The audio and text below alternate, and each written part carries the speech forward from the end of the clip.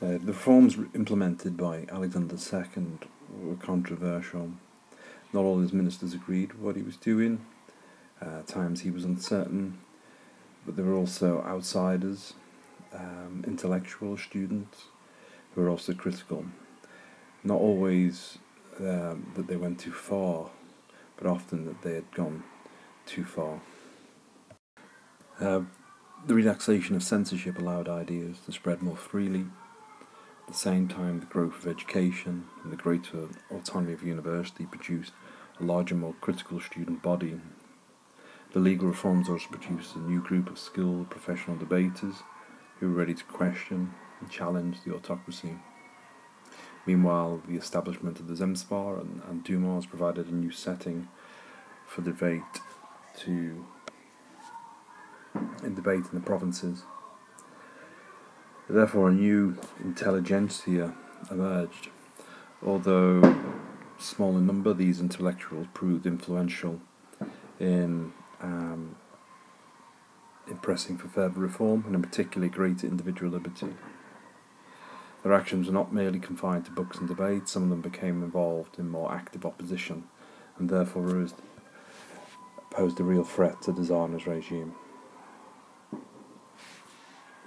However, many of these differed in what they advocated. Some advocated or wanted anarchism. Others pushed for socialism. Others actually disliked how things had developed in the West and wanted to avoid what had happened there. These gradually become more radical, and in 1866 and 1867 there were attempts on the Tsar's life.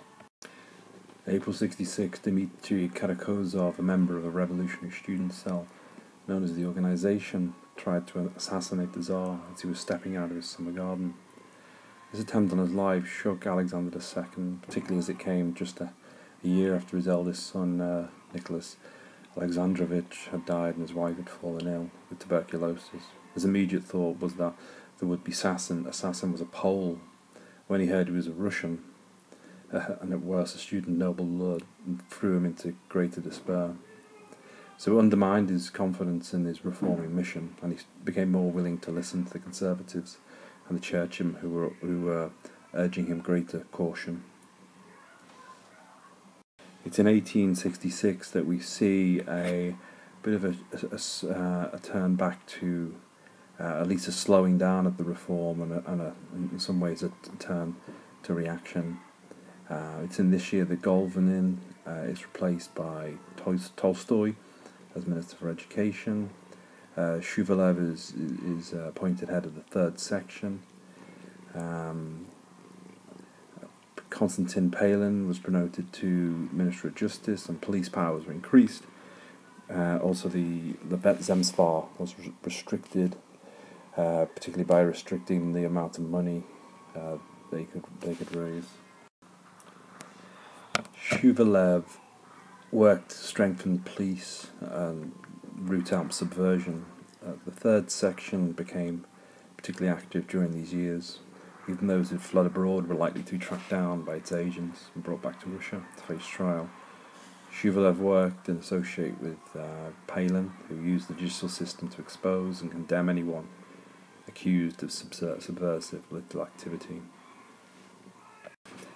In 1874, Narodnik movement emerged of around 2,000 young men and women, mostly students. They were quite literally prepared to go to the people in order to spread their socialist views. Narod basically means to the people. They left their homes, universities and jobs to go into the countryside. There they took posts in villages or poor areas of towns as doctors, teachers, labourers to share the life of the peasants. However, lacked planning or clear leadership ended in failure. Some of them struck down by diseases. Others became disillusioned by the response of the peasants who were suspicious of their activities. A lot of them reported them, or a lot of them thought they were secret police and spies. Some of them even handed them over to the police. There was a second attempt in 1876 to try and encourage a peasant rising, but around half of those were arrested and imprisoned, and then many appeared in the show trials in St. Petersburg of 1877. Up to 1874, the revolutionaries had really achieved very little, but it's at this point that the government really shot themselves in the foot. They held a number of open show trials, but this strategy backfired when the juries, you remember, created as a result of Alexander's legal reforms, acquitted many of those that had been brought to justice.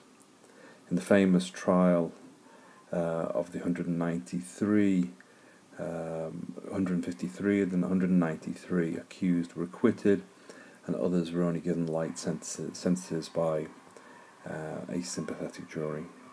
The trial also gave them publicity, where they could speak and the public could learn about their views.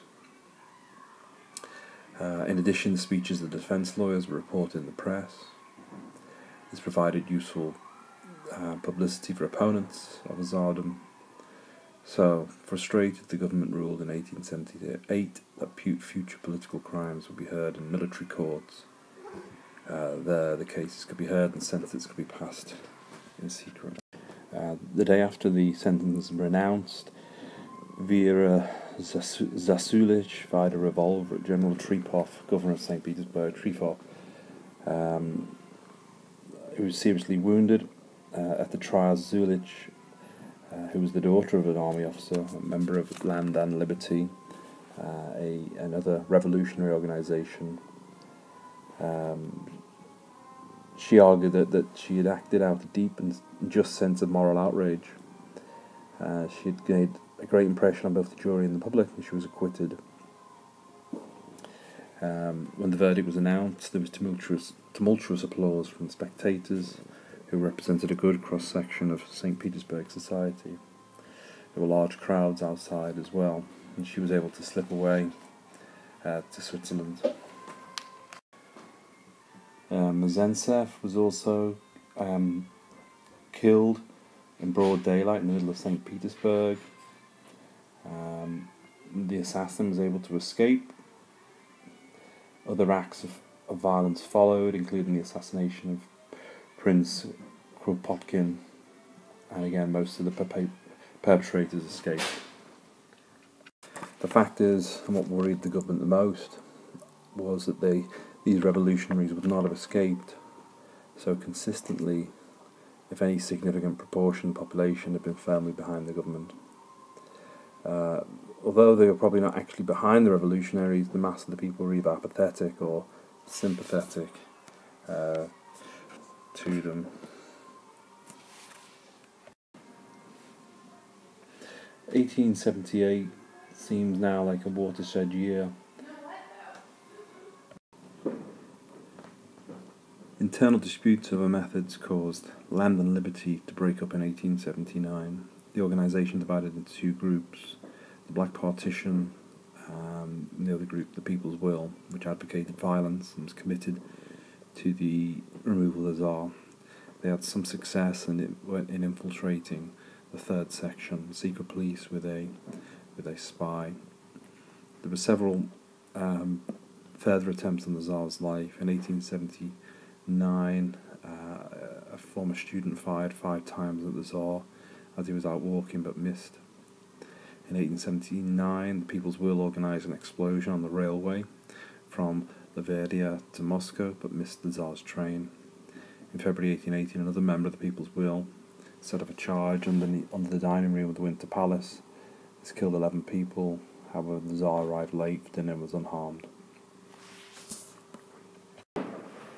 By 1880, it was decided that a new tactic was needed, particularly to try and isolate the revolutionaries, as they were seen as a minority. If they could be separated from the well-meaning liberals and reformers, they could be more easily round up.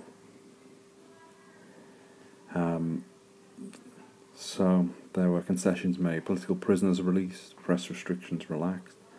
The hated salt tax was removed. The Zemstva was allowed to express themselves. It was also agreed to hold discussions regarding administrative reform. A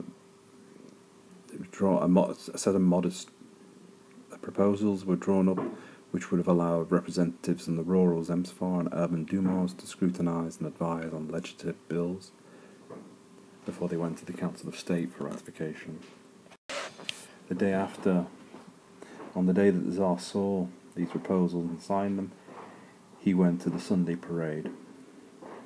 He'd felt he'd not been going to the parade the last few weeks for his own safety, but here, this time, he decided he would do. He felt he was failing in his duty to his people not to attend. As he returned to the palace, a bomb was thrown at his carriage. He was unhurt, but some Cossacks in his escort were seriously injured. The Tsar descended from his carriage, presumably to inquire after their plight. He was met by another bomb that virtually removed both his legs. He was taken back to the palace by his brother Michael to die.